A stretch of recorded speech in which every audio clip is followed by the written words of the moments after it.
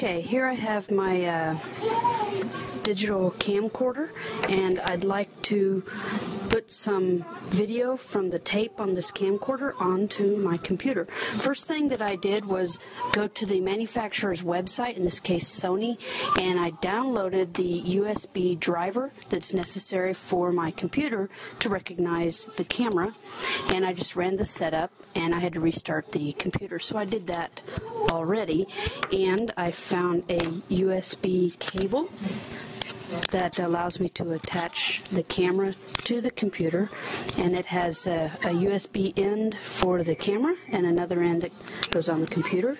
So let me attach that to the USB port on the front side of my computer, and this USB mini on this camera plugs in right here. So that's now plugged into my camera, and I don't know if you heard that, but my computer recognized it, was attached, and it's now loading up and getting ready to run the software necessary to read the video that's going to come out from the camera. So we'll wait a moment while that loads.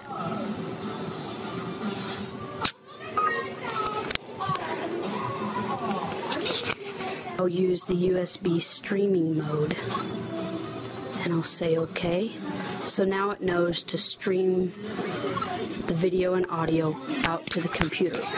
Now, I need to launch software on the computer to capture the video and audio.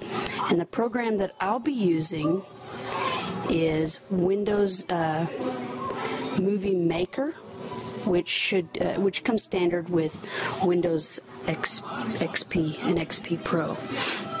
So once I've launched this, then you say capture from video device.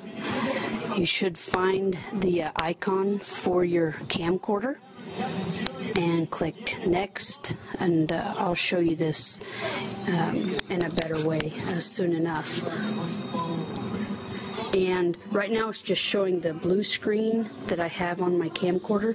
As soon as I hit play on my camcorder, you'll see the video appear on the computer screen, and I can just start capturing that video. As soon as it comes off of the camcorder, I can capture for a certain period of time. So whatever's running here is coming out on the computer there and is being captured, and I can just stop the capture whenever I've reached the end of the segment of interest. So I'll go ahead and stop this and then turn my attention to the actual computer software.